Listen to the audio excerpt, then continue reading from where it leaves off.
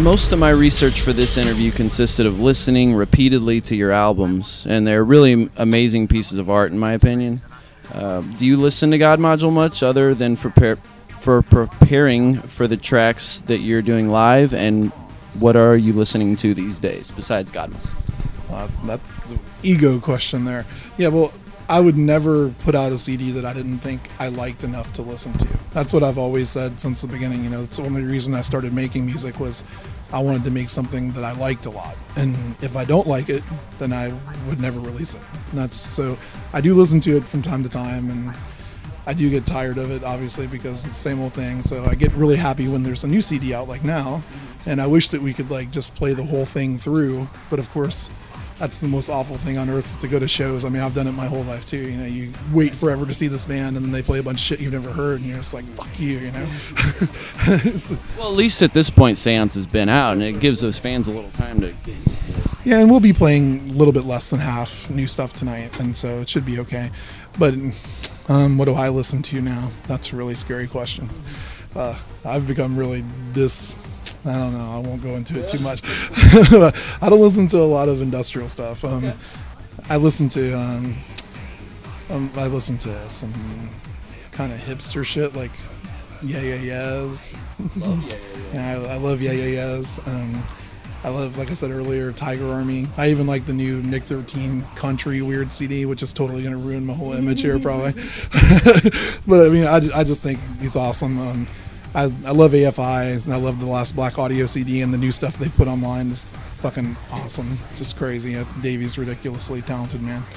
And I still listen to some bands. I mean, I still have my roots still. I still listen to Hocico whenever they put anything new stuff out. And other than that, though, it's like really random what I listen to these days. And of course, the same old thing. I still am a big horror punk fan and listen to Danzig. And even though I don't like the new album, but I still like Danzig. And I'm really excited because I'm going to see Danzig on Halloween in LA, which he's doing like it's kind of like my dream come true kind of thing, other than the fact that he's like 60 or whatever now. But it's like he's doing like a legacy show where they're playing like an hour Sam Hain set, an hour Misfits set, and an hour Danzig set. So I actually get to see the Misfits on Halloween. And I think of Danzig as the Misfits, not fucking Jerry Only and his Christian bullshit. So yeah. I'm pretty excited. Yeah. Awesome. It's awesome to hear.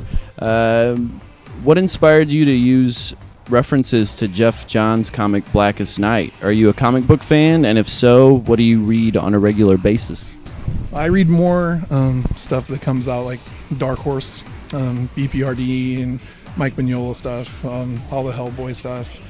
I'm a huge Buffy fan too, so Buffy, Angel, all the other stuff on IDW that was coming out before.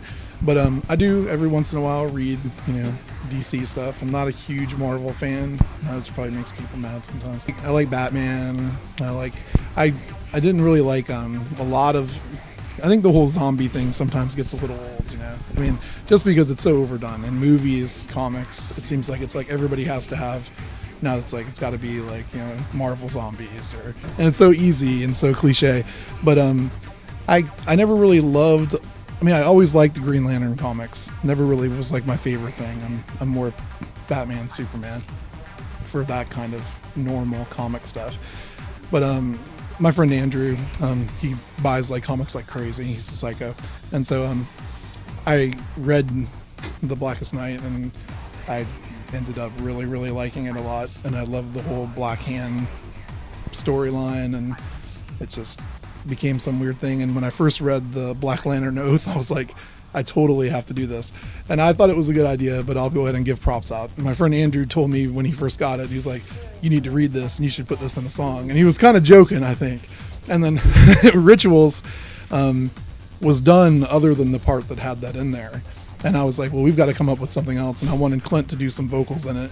And then I was just sitting there and I was like, this works completely perfect with the premise of the song, the idea of it, plus it'll sound cool when he's saying it. So, and we were kind of worried at first, like, oh, are people going to think it's too dorky, But then again, though, if you listen to Seance, it's pretty dorky CD. I mean, Remember as a sample from Thundercats, from a thing called Robert Bill, who is like this robot bear. And it's really strange, and you might not know that normally, but then there's references to Cthulhu, and Dagon, Lovecraft stuff, and a lot of comic book stuff. So it all fit together, and I think it worked out pretty good. I do too. Do you have any plans to re-release any of your earlier albums, like Artificial and Empath? Well, we do. Right now, I just finished reworking a new release for Victim Among Friends, because was only out in Europe and never got released over here because it was right at the time where we switched over to Metropolis and it kind of got lost in the mix. So it's been out of print for like 4 years, and I completely redid the vocals and the music to The Ones We Love, and Clint has been singing Image live, and so we went in and did a version with him doing the vocals on that. So instead of going and doing like the thing we talked about earlier with getting people to remix it to make it something different, I just remixed it all myself.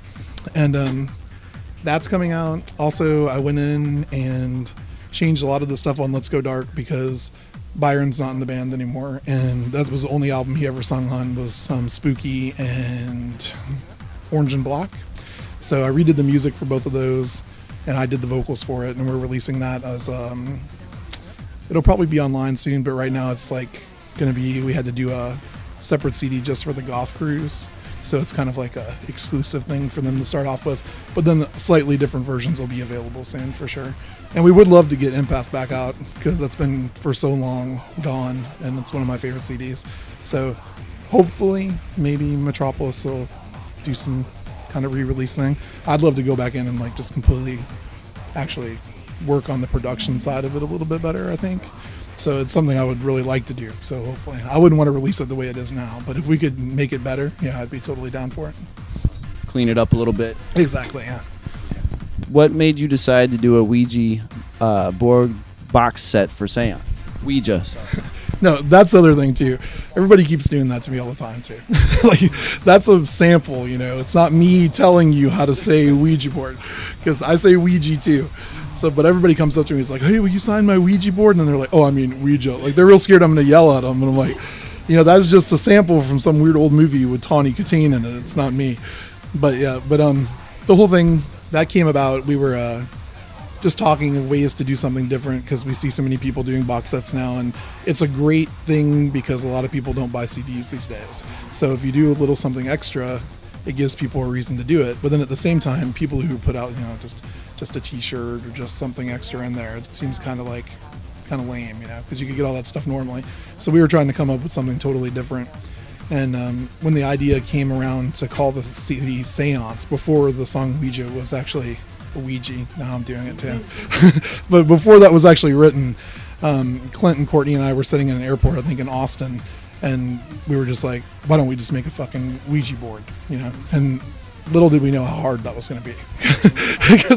Because like we could have easily made like a sticker and put it on something, but when you actually go and try to get like somebody to make a game board for you, it's really fucking annoying. But it turned out really cool. And then for the planchettes, Clint actually carved one out of wood, and then one of his friends works in a prop house in LA, so he like did like a resin mold of it and made like 20 of them. But then the sad part was he didn't have time to do it anymore, so Clint had to like set at his house and pour the resin and make each one. And luckily there was only 100 of them, but then he had to like go in and like take a Dremel and get everything out of it. So each one, even though it might look a little, I guess you're supposed to be nice and say, you know, they're one of a kind. Yeah, right. So they are one of a kind. They are, yeah, they are hand carved, somewhat. Yeah, but yeah, that was the whole thing, and I just thought it would be a cool thing to have. And I have like some other. I've been collecting Ouija boards for a while. Like I have a couple old weird Parker Brothers ones, of course, but then like I have the Mike Mignola Ouija board and the Buffy one that came out, and one by an artist from LA called Eric Pigors. And so I always thought it was cool when I would see him places, I'd always grab them. So I was like, I'd like to have my own fucking Ouija board. so that was really the main reason why.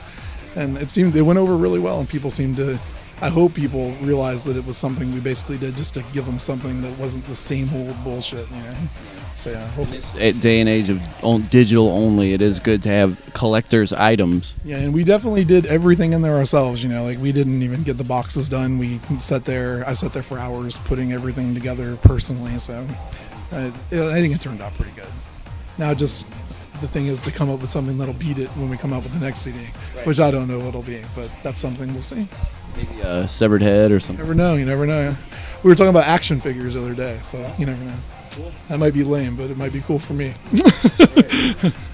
All right, well, thanks a lot for the interview, and I look forward to seeing you. Go see God Module, Imperative Reaction, the Triptych Tour, System Sent. Just go online. You can find all that information in coma-online.com. Thanks for the interview.